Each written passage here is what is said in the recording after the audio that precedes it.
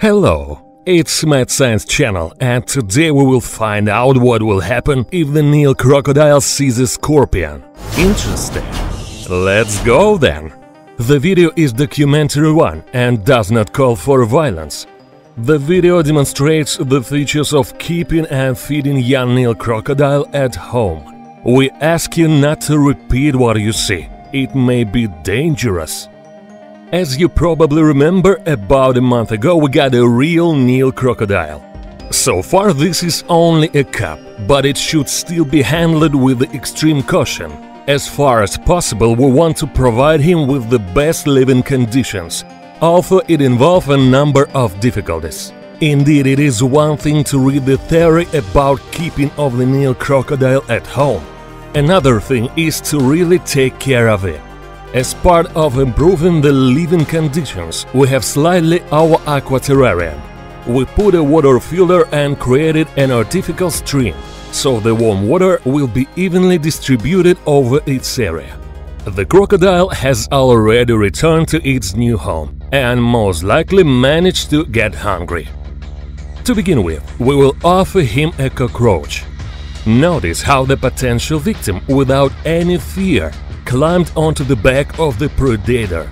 The latter is not happy with such situation. Crocodile decides to escape from the cocky cockroach. Where? The most logical option – in the water. But just cockroach approached the water, and after a moment he was already in the teeth of the predator.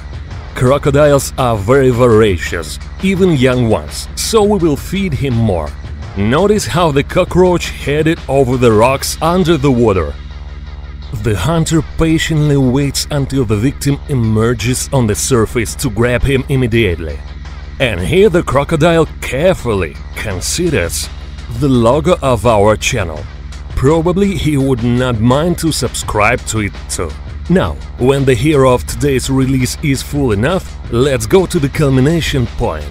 It's time to introduce him to another predator – a scorpion. Of course, adult representatives of this species are in completely different weight categories and are unlikely to either compete with each other for the territory. But our crocodile is still quite small. Consequently, anything can happen. Let's keep watching for a while. It seems that the crocodile, as the owner of the aquaterrarium, was the first to notice the uninvited guest. Later, the scorpion also realized that in a new habitat he was not alone. He tried to get close to the crocodile, but suddenly changed his mind. Further, the behavior of the scorpion defies any logic. First, the scorpion hid his head in the stones.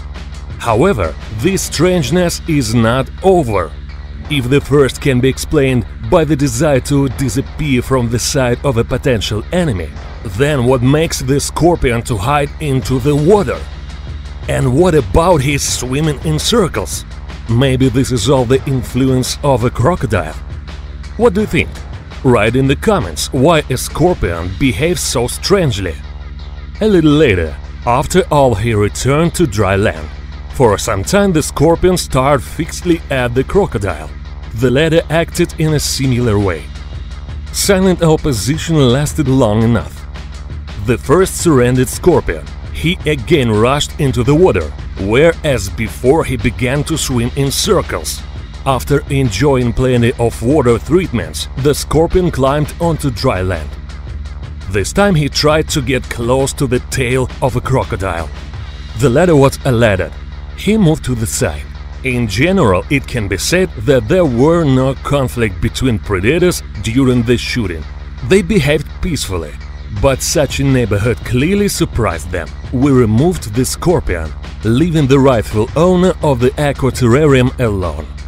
That's all for today. If you were interested, like and share the video with friends. Want more issues about wildlife life? Subscribe to the channel and click the bell, so as not to miss new videos. It was Mad Science Channel. Thanks for watching and see you soon. And all together, from Russia with love.